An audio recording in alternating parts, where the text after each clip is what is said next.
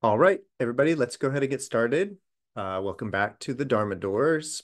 I'm MC Owens, and this is the San Francisco Dharma Collective. I hope everybody's doing well. Great to see you all. So tonight we're going to study another sutta, another teaching from the early collection.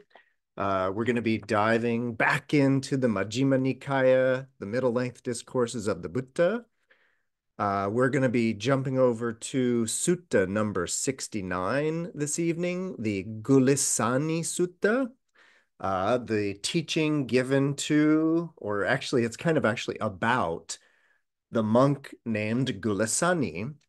Um, so, a couple of things real quick about the sutta. Thanks, Noam, for putting the link in the chat. Couple of things about the sutta. So, this is a little sutta, tiny little, just a few pages. And there's like one thing in particular about it that I want to I kind of want to start with in a way. And what it is that this is one of those, early Buddhist suttas, which isn't actually a teaching of the Buddha. Tonight, it's another one of the suttas, and we've encountered this before, but it's another one of the suttas where it's a record of the teachings of Sariputta or Shariputra in the Sanskrit. And so this is one of those interesting suttas or one of those records where it's actually preserving this sort of discourse or a teaching that was given by a student of the Buddha. Now, Sariputta is not just any student, of course. He's considered sort of like the primary teacher of a lot of the monks in that way, like sort of if you had a question, you should go to Sariputra. Don't go to the Buddha. Go to Sariputra in that way. And I want to start just because I know many of you or many of us out there are familiar with a lot of suttas or a lot of teachings of the Buddha. And so tonight, the teaching being given by Sariputra, I kind of actually want us to keep in mind that in the Mahayana Buddhist tradition, one sutra in particular that you should all be familiar with, and of course, what I'm talking about is the famous Heart Sutra, right? The Prajna Paramita Heart Sutra.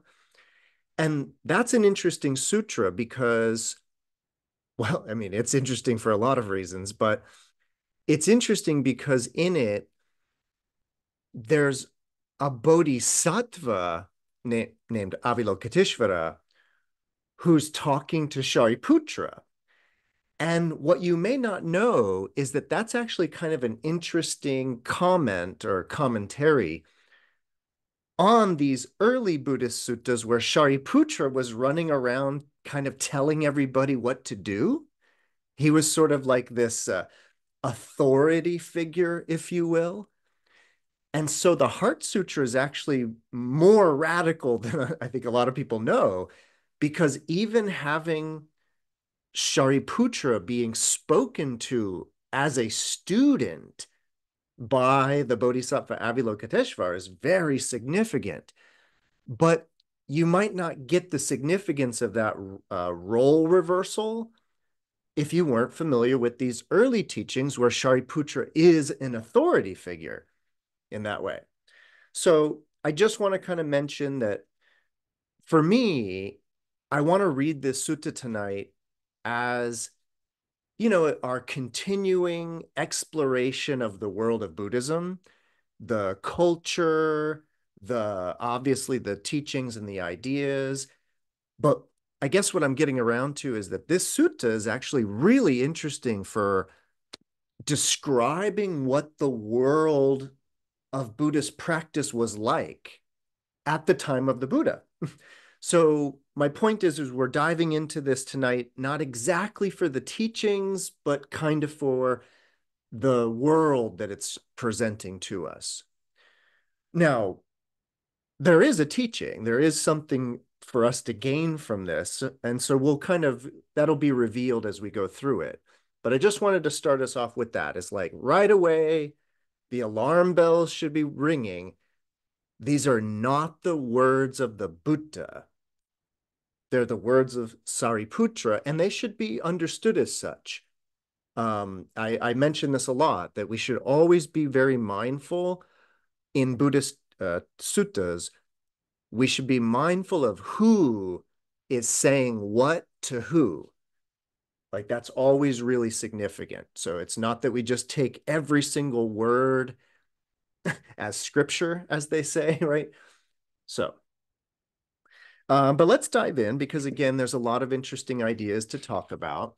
So this is our little sutta number 69 in the middle length discourses. I'm over on page 572 if you happen to have the book. Otherwise, just kick back and relax. So our little Gulissāni Sutta starts like all suttas, of course. Thus have I heard. On one occasion, the Blessed One was living at Rajagaha, in the bamboo grove, the squirrel sanctuary. And we've encountered many sutras that take place at the squirrel sanctuary. Some of my favorite sutras take place at the squirrel sanctuary. But on this particular occasion, a monk, a bhikkhu, named Gulissāni, a forest dweller of lax behavior, had come on a visit to stay in the midst of the Sangha for some business or something else.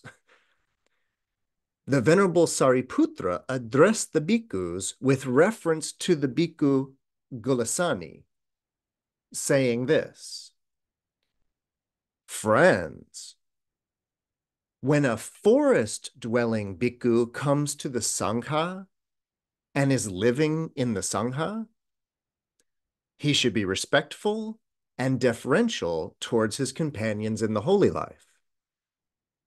If he's disrespectful and undifferential towards his companions in the holy life, there will be those who would say of that bhikkhu, what has this forest dweller gained by his dwelling alone in the forest, doing as he likes, since he is disrespectful and undeferential towards his companions in the holy life?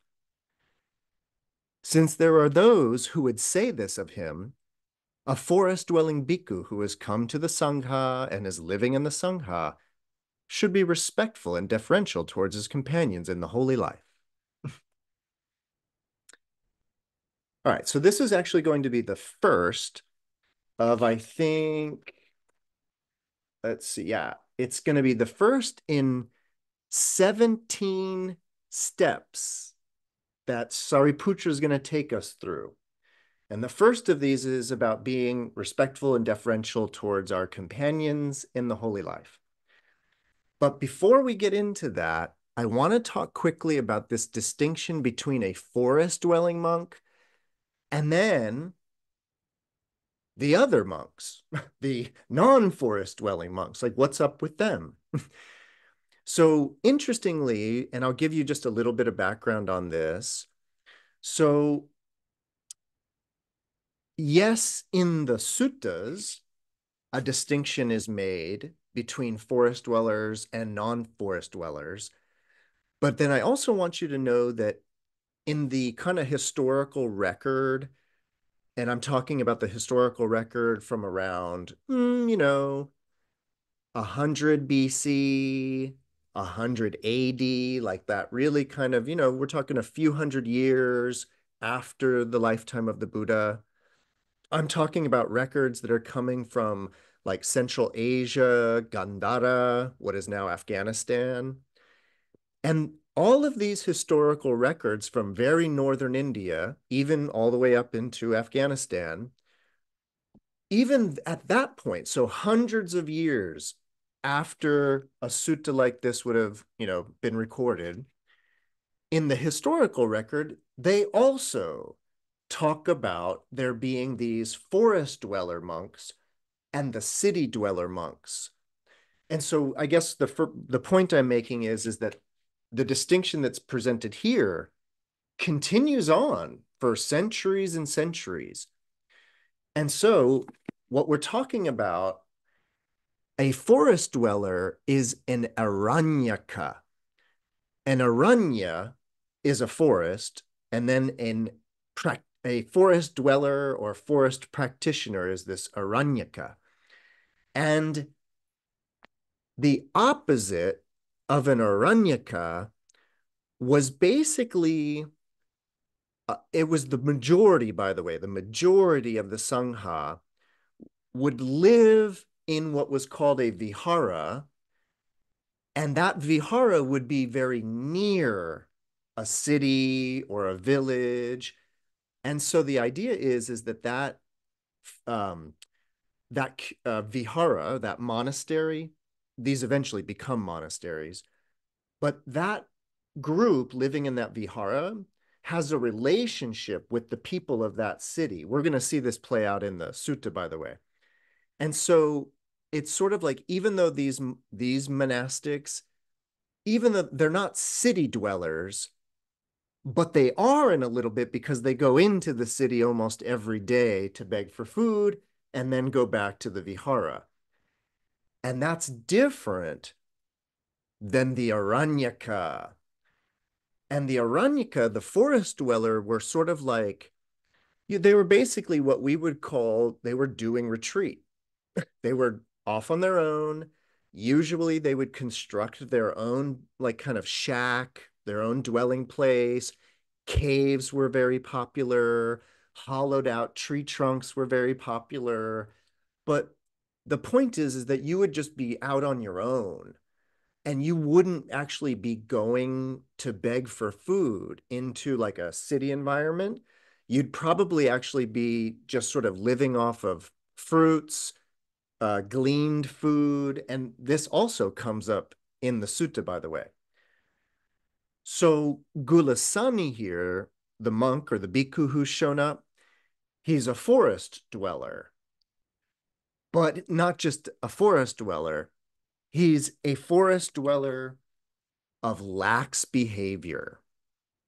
So this sutta is about a kind of, somebody who's a little rough around the edges, has been living out in the woods, and sort of, well, doesn't have great behavior in kind of public or in these kind of more social settings in that way. So the idea is that Sariputra is telling all of the other bhikkhus, don't be like Gulissāni. Now, as I'm always trying to do with Dharma doors here, I know that you are probably not a renunciant. I know that you're probably a householder. I can see many of you in your houses. So I recognize that we are all not renunciants, but I still think there's a tremendous amount of like really, really good information that we can get out of this, like very practical information, actually. So I was thinking about this even in terms of like, you know, going to somebody's house for Thanksgiving soon, and you are coming from the outside and going into this sort of environment.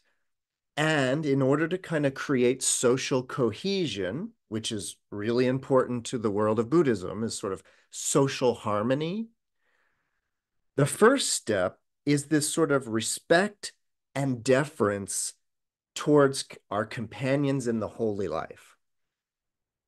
That probably shouldn't, surprise anybody that that's being asked, that that's being suggested. But in terms of the sutta tonight, in terms of the teaching, this is one of those, well, it's one of those teachings tonight where we want to really pay attention to, if you do this, it puts you in a position to do this. And then if you do that, which is resting on the first thing you've done, it puts you in a position to do the next thing. And so the teaching tonight is going to kind of move us all the way to enlightenment. It's going to move us all the way to like the goal in that way. And it all begins by being respectful, in the context of this teaching tonight. So that's our first Sariputra advice in that way. Yeah, no. Um, I think that I thought before tonight that a forest dweller was the same as a Pratyekya Buddha. Ah, But you are saying it sounds like I made an assumption that is incorrect. well, I'm glad you mentioned that, Noam, because I wanted to actually say something more about the forest dweller. So I'm glad you brought us back to that. So I happen to have here, this is a really good book. It just came out not too long ago. When did this come out? Oh, actually, 2008. So it's actually a little old now. But here's a good book, which is Bodhisattvas of the Forest and the Formation of the Mahayana. And so Daniel Boucher is a great scholar, and this is his one of his books.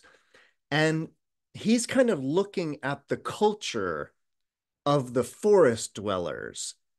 And Gulissāni is a forest dweller, but he's an early forest dweller, right? This is very early Buddhism. But Daniel Boucher, as well as Paul Harrison, and this book of essays, Setting Out on the Great Way, is another good book on early Mahayana Buddhism. But both of these scholars, both of them basically kind of have a theory that the what we call Mahayana Buddhism grew out of the forest dwelling tradition, not the city or nearby city Sangha group, but the forest dwellers. And in answer to Noam's kind of inquiry about the Pratyekya Buddha, there is also a theory that the Pratyekya Buddha is sort of the precursor to the Bodhisattva in a way. But that same idea of if you're not familiar with the idea of a Pratyeka Buddha, a solitary enlightened one, the idea is that they get enlightened just all on their own.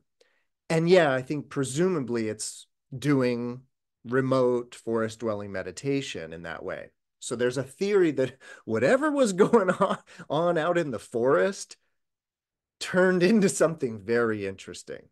Or at least, again, that's sort of like the thesis of a book like this. So, So just yeah, to no, clarify, make sure I understand. So Pratyekya Buddhas probably were forest dwellers, but not every forest dweller is a Pratyekya Buddha.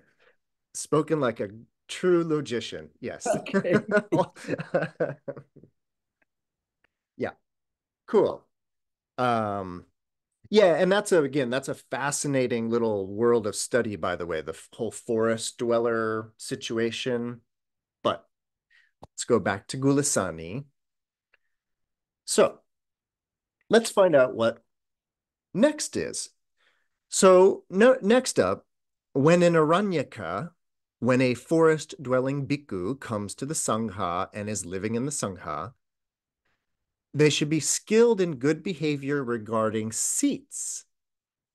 And they should do it this way, thinking, I shall sit down in such a way that I do not encroach upon elder bhikkhus and I do not deny new bhikkhus a seat. Now, if this bhikkhu is not skilled in good behavior regarding seats, there will be those who would say of him, what has this venerable forest dweller gained by his dwelling alone in the forest, doing as he likes, since he does not even know what pertains to good behavior?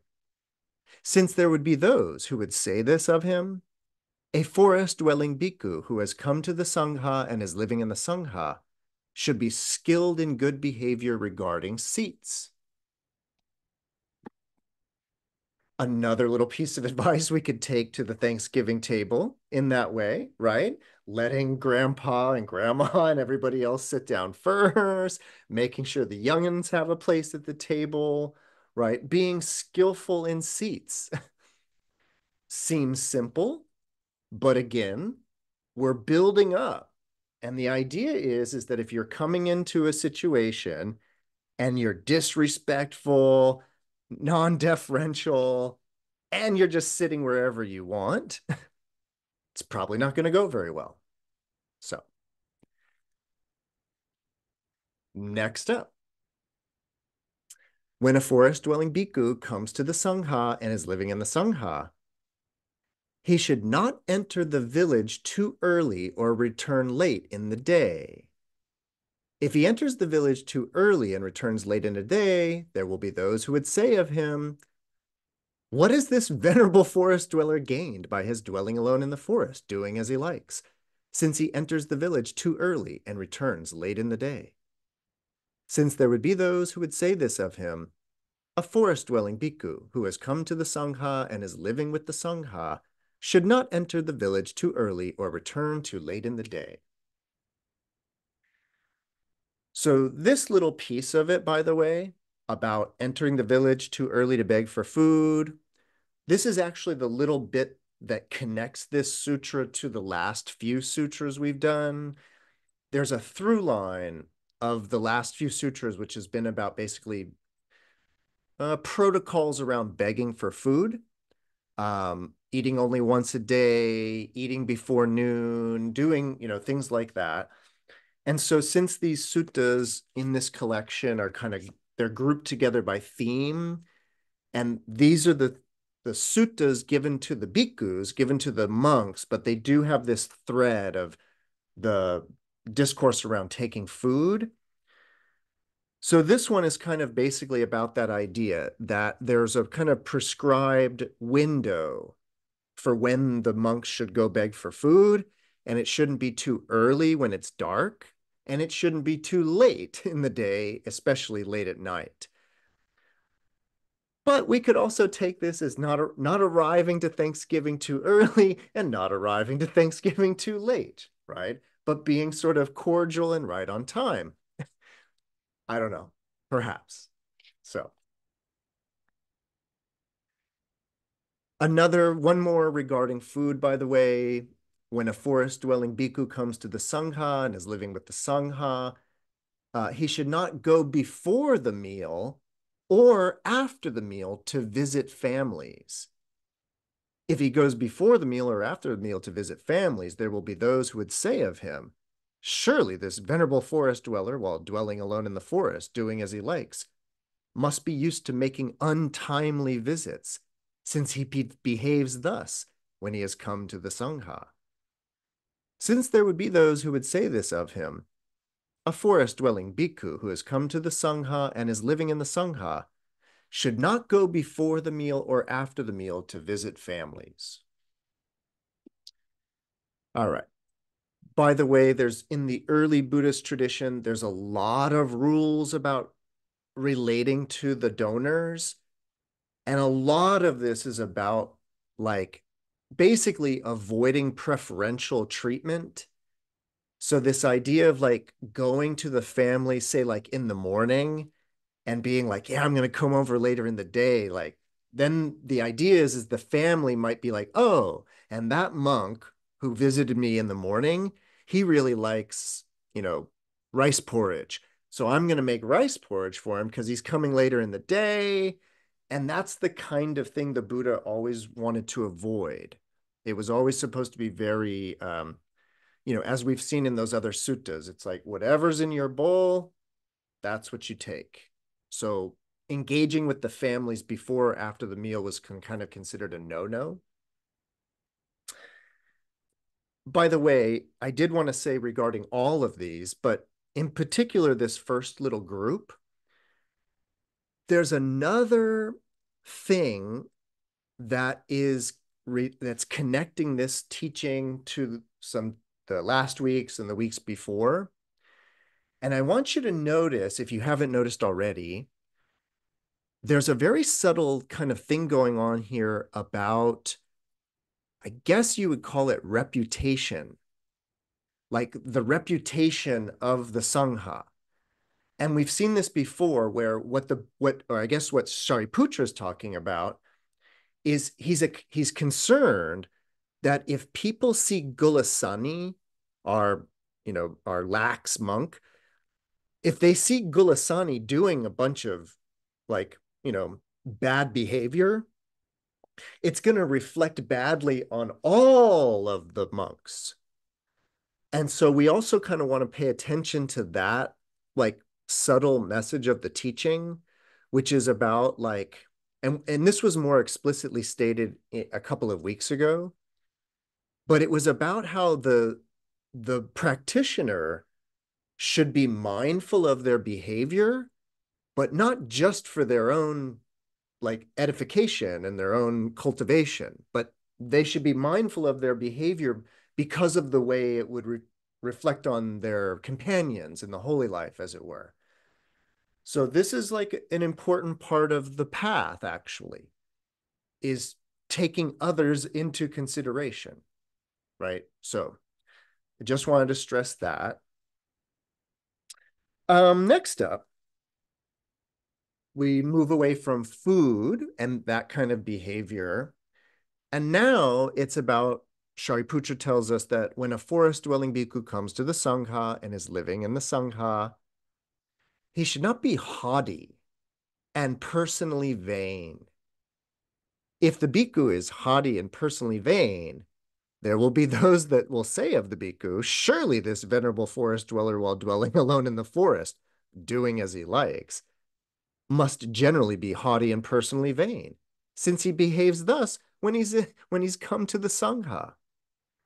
And since there would be those who would say this of him, a forest-dwelling bhikkhu who has come to the Sangha and is living with the Sangha should not be haughty and personally vain. Pretty straightforward why we might not want to be that way. Likewise, number 6, when a forest-dwelling bhikkhu comes to the Sangha and is living in the Sangha, he shouldn't be rough-tongued and loose-spoken. If he's rough-tongued and loose-spoken, there will be those that will say of him, what has this venerable forest-dwelling gained by his dwelling alone in the forest, doing as he likes, since he's so rough-tongued and loose-spoken? Since there would be those who would say this of him, a forest-dwelling bhikkhu who has come to the Sangha and is living with the Sangha should not be rough-tongued and loose-spoken. I take rough-tongued to mean sort of, cursing, swearing, that kind of rough language, and loose-spoken, right? Maybe gossiping, things like that, right? Okay. So now we have like some general behavior, a few things around taking food, now some, about kind of group behavior, not being haughty or vain in that way, not being rough-tongued. But then we have when a forest-dwelling bhikkhu comes to the Sangha and is living in the Sangha, he should be easy to correct and should associate with good friends. If he's difficult to correct and associates with bad friends, there will be those who would say of him, what has this venerable forest dweller gained by his dwelling alone in the forest, doing as he likes, since he is difficult to correct and associates with bad friends? Since there would be those who would say this of him, a forest-dwelling bhikkhu who has come to the Sangha and is living in the Sangha should be easy to correct and should associate with good friends. This is another topic we saw in one of the suttas a couple of Sundays ago, and it was about the difference between a bhikkhu who's easy to correct, who basically only needs to be sort of be told once, and then kind of will never transgress in that way again. But then we heard about the ones that are more difficult to correct. And then that was where they talked about the ongoing discipline of that person and like this prolonged period of correction, but because they're difficult to correct. And then also associating with good friends rather than bad friends in that way. And this is an idea that it's one of those little nuggets of early Buddhism that gets picked out and becomes a kind of cornerstone of the Mahayana tradition. And what we're talking about is the Kalyana Mitra, So the Kalyana Mitra is the good spiritual friend. And there is, of course, the idea of a bad friend, but the practitioner is always being encouraged to associate with Kalyana Mitras. And those are defined basically as those with the same goals of enlightenment, with the same interest in liberation, versus people that are really interested in bondage and samsara. So, all right. Any questions about those? Because we're moving on to sort of a different category. All right. So I want to remind you that the idea here is that you kind of, you need to be respectful, good with seating, and these things. And all of that is preparatory behavior. Again, it creates social cohesion, but from a Buddhist point of view, all of that behavior creates the proper conditions. And that's, if you really are thinking like a Buddhist in that way, where it's not about a singular cause, it's about causes and conditions, multiple. So there's a lot of factors that go into the arising of anything. And so there's this initial period or the initial part of the sutta that's talking about kind of social stuff. But what I want you to notice, and if you've read this sutta before, you might not have noticed this, but as soon as we get to, I guess it's paragraph 10 in this edition, but notice that after the being easy to correct, that one it's the language is exactly like before. When a forest dwelling bhikkhu comes to the Sangha and is living with the Sangha. But with this next one, Sariputra just says, a forest dwelling bhikkhu should guard the doors of the sense faculties. There's no being in the Sangha or not being in the Sangha.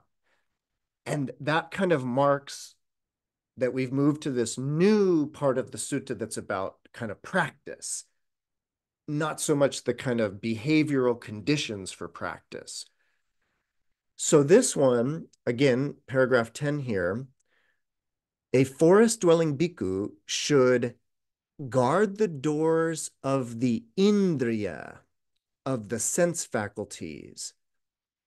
If the bhikkhu does not guard the doors of the sense faculties, well, there will be those who would say of him, what has this venerable forest dweller gained by his dwelling alone in the forest, doing as he likes, since he does not guard the doors of his sense faculties? Since there would be those who would say this of him, a forest-dwelling bhikkhu should guard the doors of his sense faculties. So I want to talk a little bit about this because we're moving into the deeper practice. So I want us to notice, first of all, that there's a few things to come. For example, the next one is going to be about kind of fasting or eating very little. And then the one after that is about wakefulness, which is actually about kind of staying awake. And then we're going to get into virya, energy. And then we're going to get into like meditation. I say this because guarding the sense doors is not exactly meditation. So usually, or not usually, but you often see it kind of lumped into being part of the meditation program. But notice how early it occurs here. And so, the word indriya in Buddhism, it's translated as faculty. If you're not kind of comfortable with that language of faculty, it's kind of like actually very interesting philosophically and otherwise. So a faculty, right, is like an ability, the ability to do something as a faculty. And so you take the ability to see. So if you can see me now, then you have the faculty of sight. You have the ability to see. But you know what's interesting about a faculty, like the ability? It's actually different than the organ, the sense organ, because blind people, or many blind people, have eyes. They just don't have the faculty of sight. Ah, so there is a difference between the sense organ and the what the Buddhist would call, in a way, the sense consciousness. So I want us to understand, and this is not kind of so much about the sutta as it's just about Buddhist studies. An indriya, or a faculty, is the ability. And I say this because the word indriya is used a few different ways in Buddhism. In the most restrictive sense, it refers to the six faculties: the ability to see, the ability to hear, the ability to smell, the ability to taste, the ability to feel tactile objects, and the ability to think. Because again, somebody can have a brain, but it cannot be working, and there's no faculty of thought. So we are being, or Shariputra here and Buddhist practitioners are being advised to guard the sense faculties. Not exactly the same as guarding the sense organs in that way. And then this is what I mean by that. This is sort of coming earlier in our sutta, because this is about sort of, well, I kind of talked a lot about this either last week or the week before. But to my understanding of guarding the sense doors, it's sort of about that. Um, well, what I was talking about whenever it was, where it was sort of the idea that the senses are just attracted to what they're attracted to, and that you are just the experiencer along for the ride. And that, where the senses are just off doing what they're doing, that's not guarding the sense doors. Guarding the sense doors is about being more in control of those faculties and not having every noise disturb us, not having every visual sight get us excited, not having every physical sensation, like cold or something, cause us anguish. It's about that being on top of the sense faculties. That's sort of what they mean by guarding. And the reason why I'm saying this in the way that I'm saying it is that this is supposed to be all the time.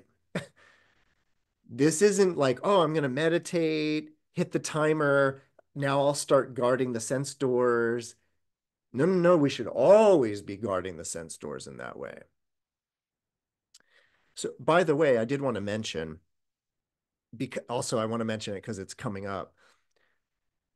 The most restrictive sense of indriya, as I said, are the six faculties. But interestingly, if you study what's known as the Abhidharma, right, the kind of more advanced Dharma studies of Buddhism, there's actually 22 faculties. And I say this only to highlight one particular faculty. So among those 22 different faculties, six of them are our sense organs. There's a bunch of other ones that I won't get into right now, but there are five faculties that are called the five spiritual faculties. And the first of those spiritual faculties is faith, or shraddha. As you may know, I translate it as certainty or confidence, like a confidence in the Dharma, not exactly a faith. But for right now, let's just allow shraddha to be translated as faith. What I want you to notice is that the idea of having faith or being confident as a faculty, it's an ability. And the point is that just like your sight and your hearing, you can cultivate faculties in that way. So just sort of wanting us to notice that there can be a faculty without necessarily an organ, because there's the ability to have faith, the ability to be concentrated. These are spiritual faculties, not exactly physical sense organ faculties. So, okay, all good on guarding the indriya. Well, a few more things now. A forest-dwelling bhikkhu should be moderate in eating. If they are not moderate in eating, there will definitely be people who will say of them, "What has this venerable forest dweller gained by his dwelling alone in the forest, doing as he likes, since he's not even moderate in eating?" Since there would be those who would say this of him, a forest-dwelling bhikkhu should be moderate in eating. Now, real quick, the language here is important because they are not saying not eating.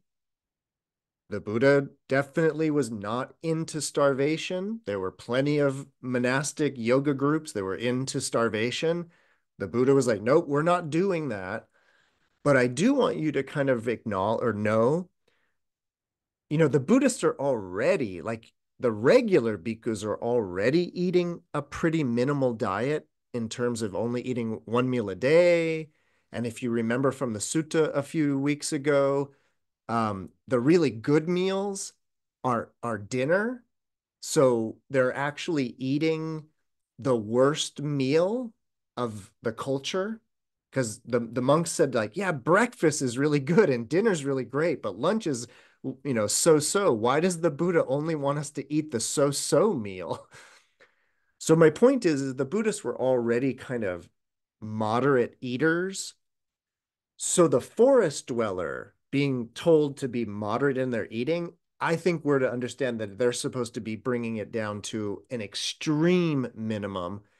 And this does, it matches up with our information about forest dwelling practices in that way, that they were about very minimal eating, but not starvation.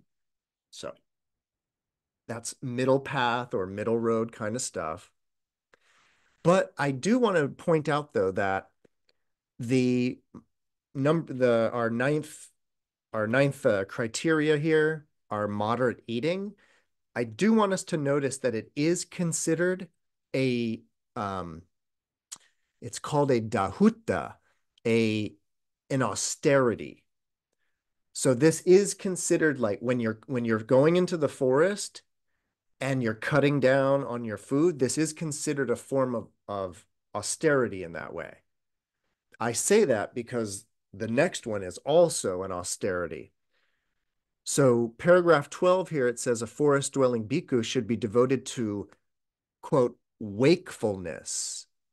And if he's not devoted to wakefulness, there will be those who will say of him, what has this venerable forest dweller gained by his dwelling alone in the forest, doing as he likes, since he's not even devoted to wakefulness? Since there would be those who would say that of him, a forest-dwelling bhikkhu should be devoted to wakefulness. So this is actually a little like side interest of mine that I've been exploring.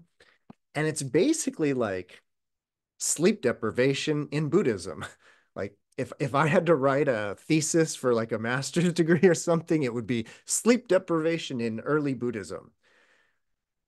I have been noticing a lot of references to sleep deprivation in suttas and other Buddhist writings, that it was another one of those dhuttas, the austerities. But I want to share with you, I've probably never mentioned this ever. I don't know why I would have ever mentioned this, but just a little interesting aside. When I was doing my master's degree, speaking of master's degrees, I was among a little, this was at the University of Hawaii. This was from 98 to the year 2000. And I only say this because I'm going to mention a few of my people I studied with. And so if you're out there, hi. But 98 to 2000, University of Hawaii, all of the grad students shared an office. And my neighbor was a grad student name. His name was Dimitri. I can't remember his last name, but he was doing his master's thesis. And the kind of working title of his master's thesis was, Did the Buddha Sleep? And his research is he was pouring through everything, all the early suttas, all the early Vinaya, all the early texts. And he was trying to find any reference to the Buddha sleeping after he became awakened. There's references to him sleeping before he became awakened, but at least as far as the last I checked, Dimitri, the grad student, couldn't find a single reference to the Buddha sleeping. And actually, there's references to him not sleeping. Now, this is sort of like one thing, which is, do Buddhas sleep or not? That's one thing. And then there's another thing, which is this kind of sleep deprivation in early Buddhism, where there are clearly references to not rules, but suggestions of avoiding sleep. So again, I want to stress it's an austerity. This was not something that was the Buddha suggested for all the bhikkhus, but it was something that it was part of forest dwelling, was you were really actually trying to not fall asleep. So, oh, and if you're curious how that works, you are trying to not fall asleep. And then in your meditations, you are maintaining conscious awareness, but you are allowing the mind in that way to rest. So it's not that you're not resting, but you're never losing conscious awareness. And early Buddhism has a kind of real, what word could I use? They're very like, um, something happens when you fall asleep. It's like that period of blacking out and then moving into a kind of phantasmagoric dream state and then blacking out again and then waking up and kind of not necessarily knowing where you are for a moment. That was all very problematic to developing good continuous states of awareness. Like it was very disruptive to black out, have a fantasy, black out again, and then wake up. So there's these dream yoga techniques of just moving into like a very subtle state of consciousness and then back up to like full consciousness. So just want you to know that that's sort of how it works. All right, we still have a ways to go, but we have one more, I would call it preliminary, or one more like pre-practice.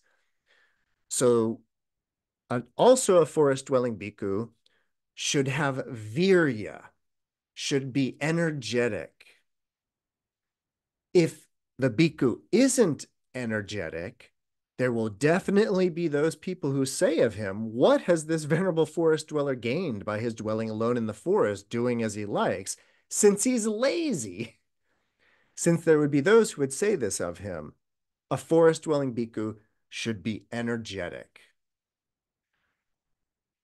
So, virya, as you know, it's part of the factors of awakening. It's one of the 7 factors of enlightenment.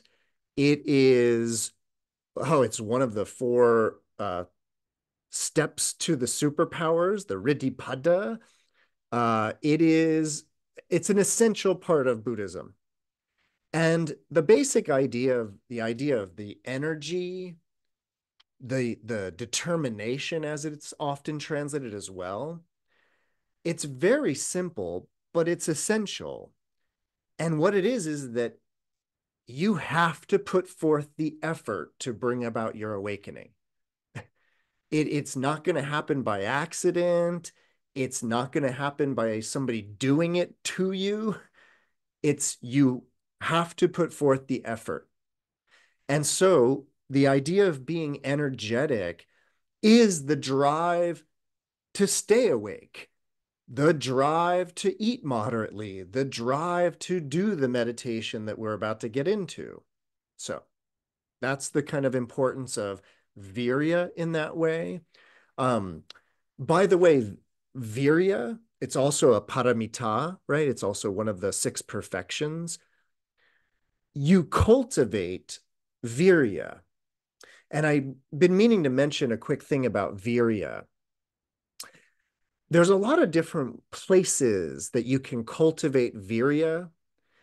And I just want to share this with you as like a way of thinking about virya, a way of thinking about practice, and just a way of thinking about, behavior. The example that I've been thinking, so I've been cultivating virya, and I've been cultivating virya by not leaving a dish in the sink.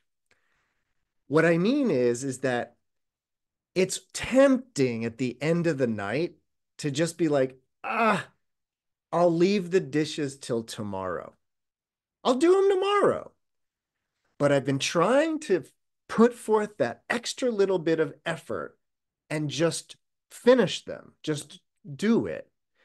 And I want you to know that that is cultivating virya.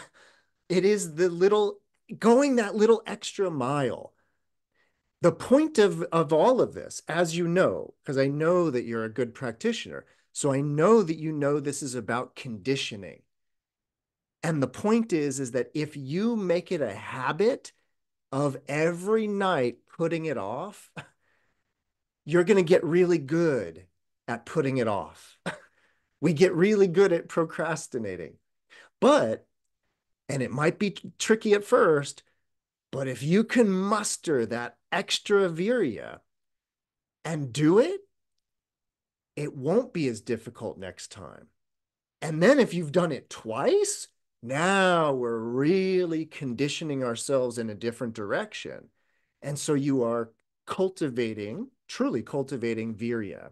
So that's my one example. There are plenty throughout the day, but that's a good one. So, all right. So now with that said about virya, putting forth that extra effort, that brings us to a forest dwelling bhikkhu should be established in mindfulness. Sati or smrti in Sanskrit, right? Because if the bhikkhu is unmindful, there will be those who would say of him, what has this venerable forest dweller gained by his dwelling alone in the forest, doing as he likes, since he's not mindful? Since there would be those who would say this of him, a forest dwelling bhikkhu should be established in mindfulness.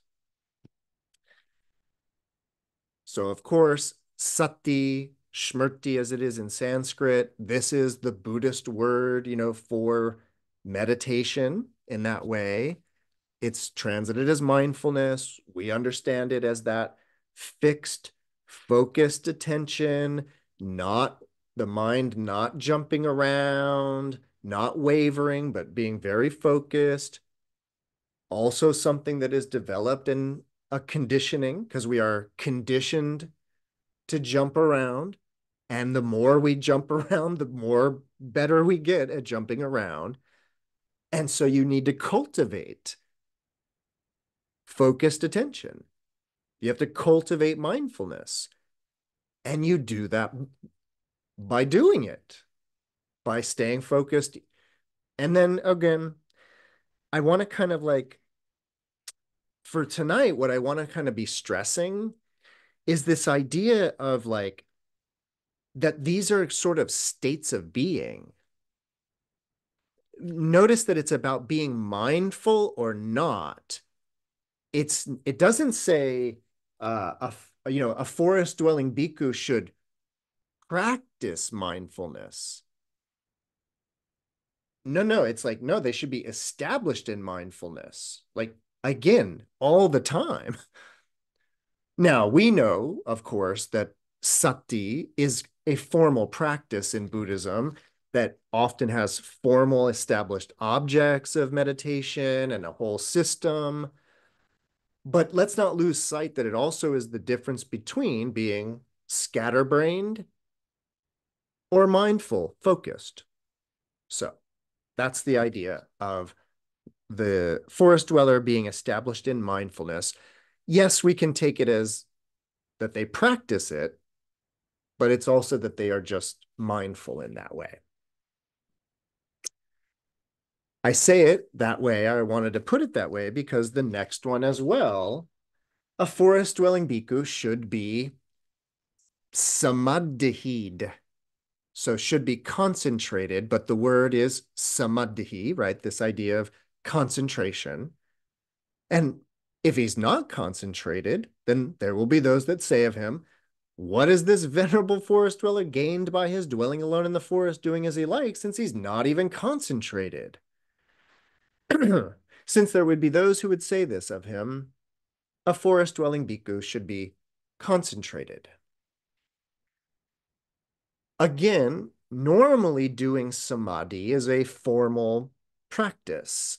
And these are like formal meditative states that you kind of get into. And, I do think that there's a way that we should read the text sequentially, where it's like you do the preliminary behavioral stuff, guard the sense doors, then putting forth the effort, you practice sati, and sati leads to samadhi. We know this. This is the program. This is the way it works. But there's also a way of understanding samadhi as not being mutually exclusive to sati.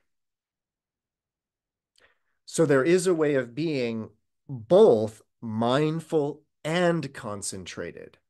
Again, they're not mutually exclusive. Concentrated traditionally is a much deeper meditative state. And in particular, it's a meditative state, as I understand it, it's a meditative state where the subject-object distinction has been dissolved. And the idea of concentrated is more of the idea of sort of oneness. But again, if I, in that way, am not making a distinction between you and I, if I'm not making a distinction between myself and the world, if I am concentrated in that way, does that mean I can't be mindfully focused? Again, I don't see these as mutually exclusive in that way. At least I don't see it the way they're being presented here as being mutually exclusive. So, questions about either sati, samadhi, the way they relate. We've had other nights where we've talked at length about samadhi, so. But then, of course, in the traditional Buddhist meditation program, you put forth the virya, cultivate sati, that induces samadhi, and exposure to concentrated states of samadhi bring about prajna, wisdom. And that's the next one. So a forest dweller bhikkhu should be wise. If he's not wise, there will be those who would say of him, what is this venerable forest dweller gained by his dwelling alone in the forest, doing as he likes, since he's not even wise? Since there would be those who would say this of him, a forest dwelling bhikkhu should be wise. So again, this is that word prajna, that is, or panna in the Pali, but prajna in Sanskrit. And this is one of those ideas, again, that becomes a cornerstone of Mahayana Buddhism, the very idea of this wisdom. But it's present in the early tradition. Again, it's the wisdom that is developed through samadhi. And it's ultimately defined, at least most of the time, it's the wisdom that understands no self. That that very idea of there not being a subject, that's normally the definition of prajna in that way. There can be other definitions of it, but that's the idea. And then a forest dwelling bhikkhu should apply himself to the Abhidharma and the Abhivinaya.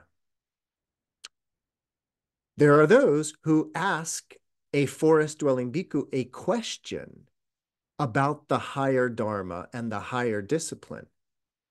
And if, when asked, he fails to reply, well, there will be those who would say of him, what has this venerable forest dweller gained by his dwelling alone in the forest, doing as he likes, since when he's asked a question about the higher Dharma and the higher discipline, he fails to reply?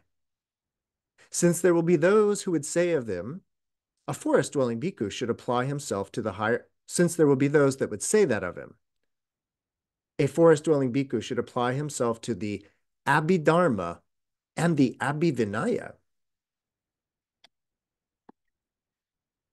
So we've heard the term Abhidharma before, but Abhivinaya, that's a new one. It was new to me. Very quickly, though, let me remind you that the Abhidharma is, it's this idea of the higher Dharma. But in my experience, the Abhidharma it's kind of all centered around the lists, all the lists that the Buddha gave. I've even given you a few lists tonight, the 5 spiritual faculties and so on. So the idea is that the Abhidharma is like all the lists, all the teachings. And so a forest dweller out there was sort of going through all the teachings, going through all the lists in that way. And even though I haven't been able to find an exact definition of the Abhivinaya, I would presume that it's the same idea in terms of learning all of the precepts and sort of the deeper sort of backbone of the precepts. As you may know, the actually, you may not know this. There's a giant collection of teachings of the Buddha that we call the Vinaya or the Vinaya, the discipline. That collection of all these teachings of the Buddha has not only all the rules, of which, for monastics, at least male monastics, there's like 250 of these different rules.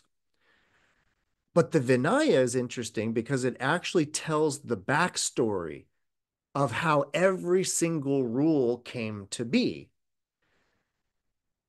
What happens is that all of the actual rules, like all the precepts, they get taken out of the Vinaya and get established in a list. And this list is known as the Pratimoksha, that which moves towards moksha, liberation. And the Pratimoksha is the list of the rules that monastics recite on the new moon and the full moon traditionally. All the monastics get together, they shave their heads, they chant the Pratimoksha. So it would seem, at least my deduction, is that you often hear the rules, the Pratimoksha, you often hear that referred to as the Vinaya, as the discipline or the rules. So my understanding of the Abhivinaya is the studying of the entire Vinaya, where you learn where those rules came from and maybe their connection to other rules. So this sort of like meta Vinaya. So again, the references to the forest dwelling monks studying Abhidharma, I've seen that. but I have never seen this term Abhivinaya before. So, Noam, did you have a comment, idea about Um, that?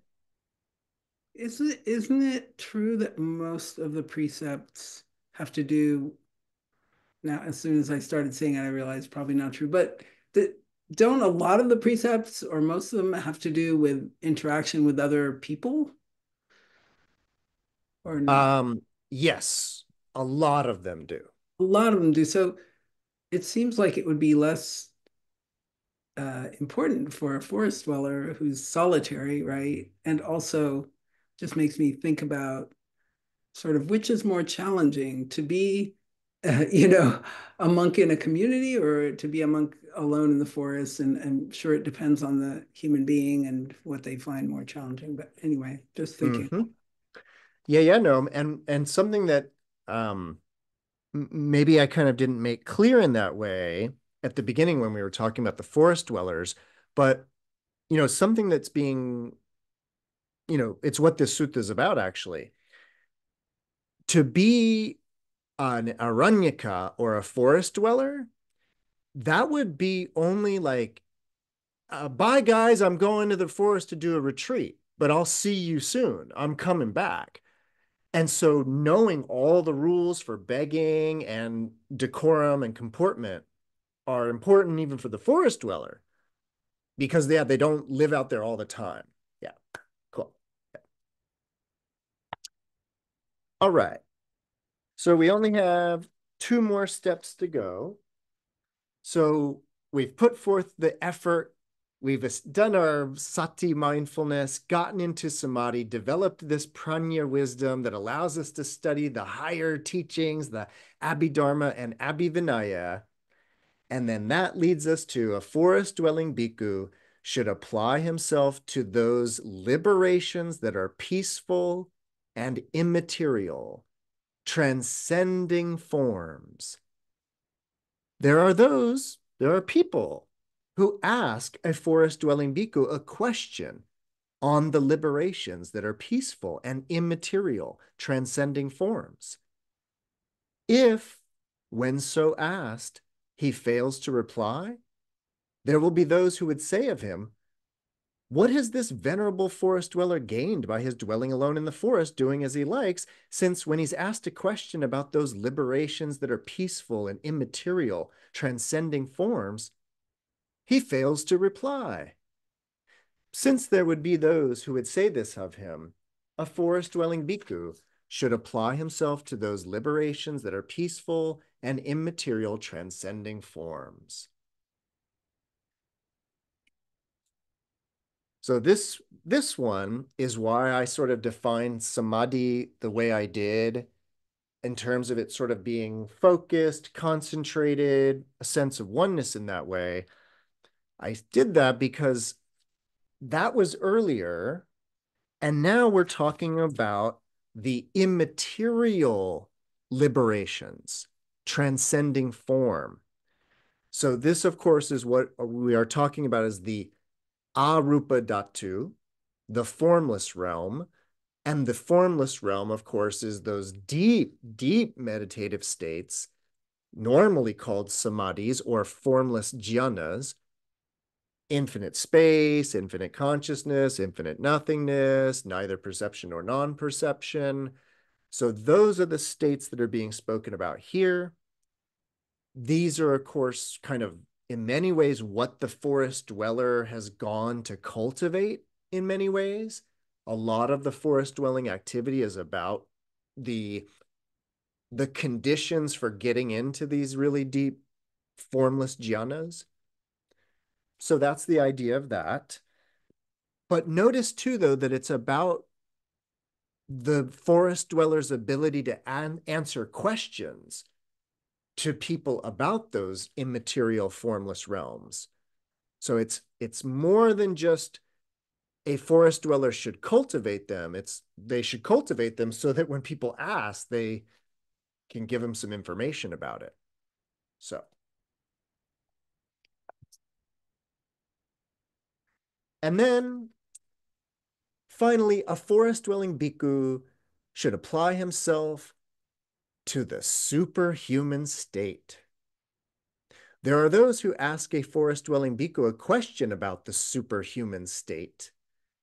If, when so asked, he fails to reply, there will be those who would say of him, "What has this venerable forest dweller gained by his dwelling alone in the forest, doing as he likes, since he does not even know the purpose for the sake of which he went forth?"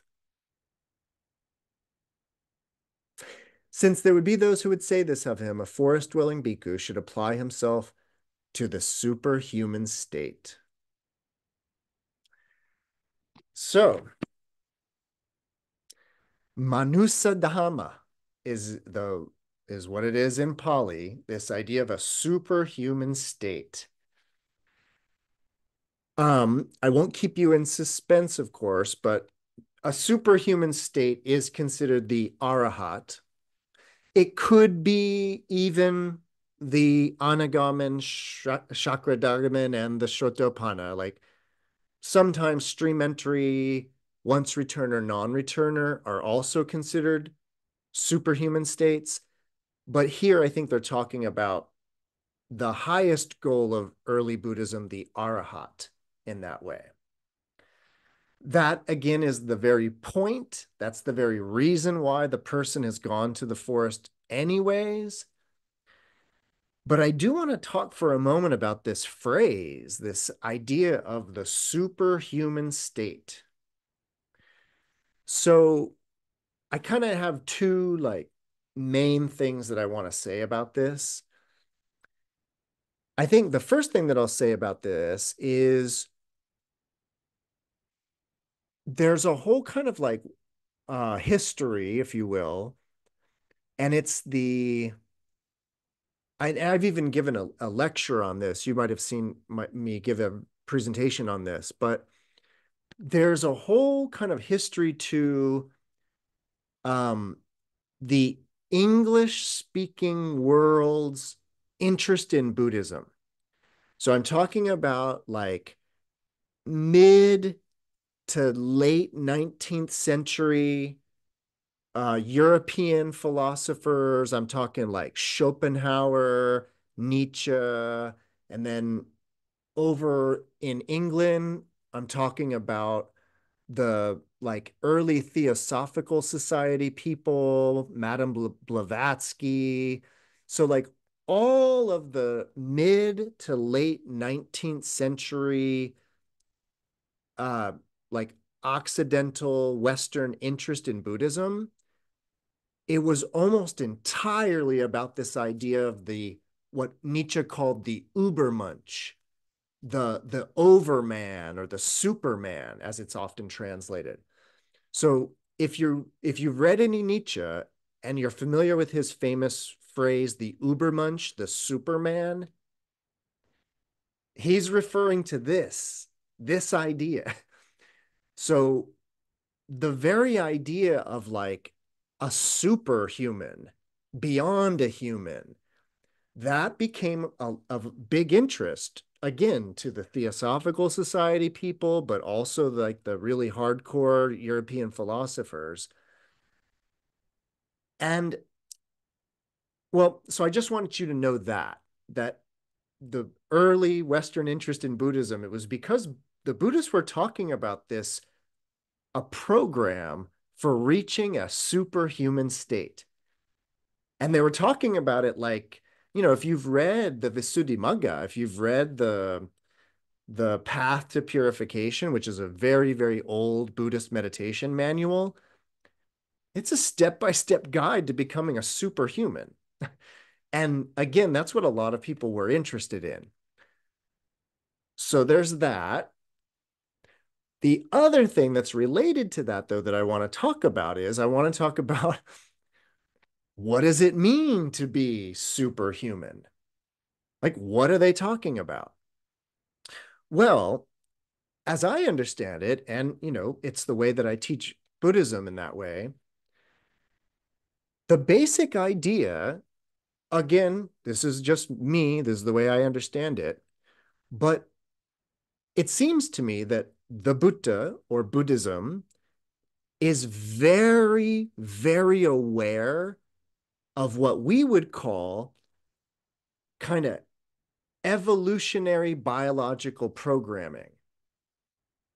The basic idea is that the Buddha or Buddhism is very aware that this thing, the mammalian body, is built to reproduce. It is built to seek out sensory input. It is built to do all of these things. And so the Buddha or Buddhism recognizes that to get angry is normal. It's regular. It's part of the program. To want and desire things is normal. It's a regular part of the program. All of these things like sexuality, even tendencies towards drunkenness, these are considered to be normal parts of the program. But the point is to go against the programming is radical. And if you succeed in going against the stream, and by the way, that's where that phrase comes from, the stream is evolutionary biological programming that wants you to reproduce, buy stuff, get angry, fight, kill. That's the program. Buddhism is saying, don't be violent. Don't give in to your every sensual desire. And Buddhism recognizes that that is hard. Nobody is saying it's easy. And in fact, they're saying that it's entirely against your programming to do it. But the point is, and this is the whole point of Buddhism, is that if you go against the stream and you start chipping away at that conditioning, you can reach a superhuman state. And it's superhuman because human is going that direction. Human is giving in to the desires and giving into the anger. So I just wanted to kind of really clarify what we mean by superhuman. Not getting angry. That is superhuman. It's like, I know that, I know Superman can fly and, break steel or whatever, right? But can he not get angry? Because that's the real superpower, right? So that's my little you can do it, like, encouragement for being a superhuman, right? That is the idea. Oh, and by the way, the really beautiful thing about Buddhism too is anybody can do it. Male, female, young, old, crippled, you name it. There are records of people, all kinds of people going against the stream and becoming superhuman. So it's another thing that I love. I hope you love about Buddhism that way. It's like super all inclusive. So, all right. So that's the last step, reaching a superhuman state. Again, that's usually kind of an arhat in that way. And then we get a very, very, very beautiful ender to this sutta. Now, on the note of superhuman states and like the idea of like being superhuman, nobody represents that better than Madhguyayana. And it's interesting that he's the one that steps up and says, so when Sariputra had said all of this, the Venerable Mahamoggallana asked the Venerable Sariputra, "Friend Sariputta, should these things that you just talked about, should these things be undertaken and practiced only by a forest-dwelling bhikkhu, or by one who dwells near a village as well?" "Friend Madhguyayana," Shariputra said, "these things should be undertaken and practiced even by a forest-dwelling bhikkhu. How much more so than by one who dwells near a village?" And you could take that as everybody should be practicing these, not just forest-dwelling monastics. So, All right. Any questions, comments, ideas about Sariputra's advice to the forest dweller? Yeah, Noe. Thank you, Michael. Yes, I'm going to jump back to something earlier, which Do was it. the thing about, the energy, Mm. of having all of this. What a great sutra. I really appreciate hearing this today. Yeah. Um, Yeah.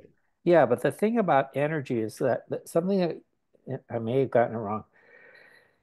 So there's a funny thing about transmission in say Soto Zen. You are transmitted. You do these things, and then I transmit to you your name and this and that. And so I'm kind of like, that's that question. Is there transmission in Buddhism? I mean, I know there is in Soto Zen because that's how they base it on. It's all transmitted from teacher to student to all the way back to Siddhartha Gautama. So, Mm-hmm. but what mentioned here, this thing about energetic Mm-hmm. to obtain, uh, yeah. So Mm-hmm. what about transmission? Question. Thank you. I would love to say a few things about transmission. I'm not quite sure I see the connection with Virya, the energy. I mean, I kind of do maybe in terms of your line of thinking. So allow me, I'll just mention something about transmission. So if anybody else out there isn't familiar, within the world of Buddhism, Zen Buddhism in particular, but actually it's part of a lot of traditions of Buddhism, there is what is known as a transmission. Could be a transmission of the Dharma, could be it's let's just leave it at a transmission. And there's a lot of like I get this question a lot actually, Noe, about like what exactly is going on with transmission.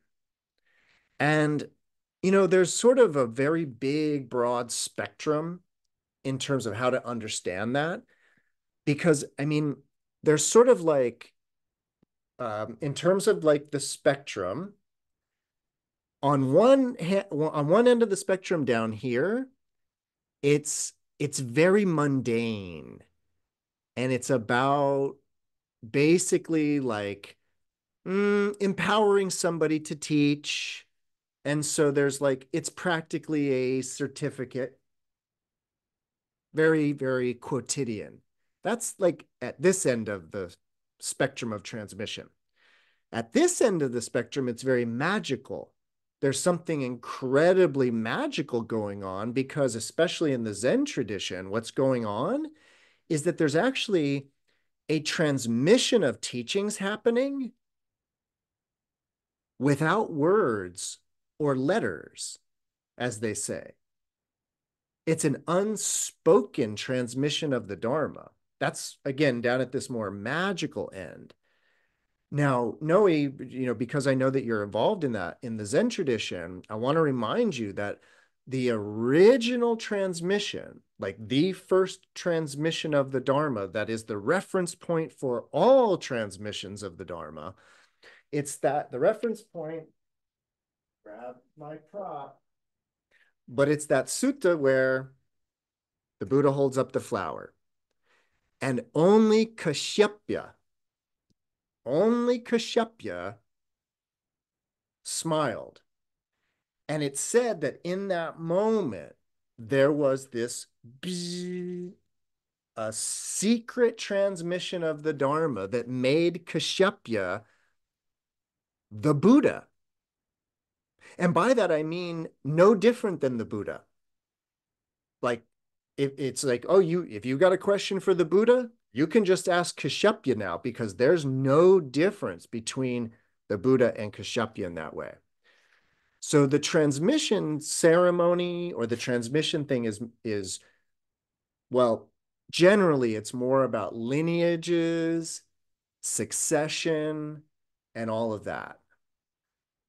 I know though I was thinking about it about this that one because I was thinking that a really funny like new version. Hey, Noe, I transmitted the Dharma to Noe. I hope everybody saw that.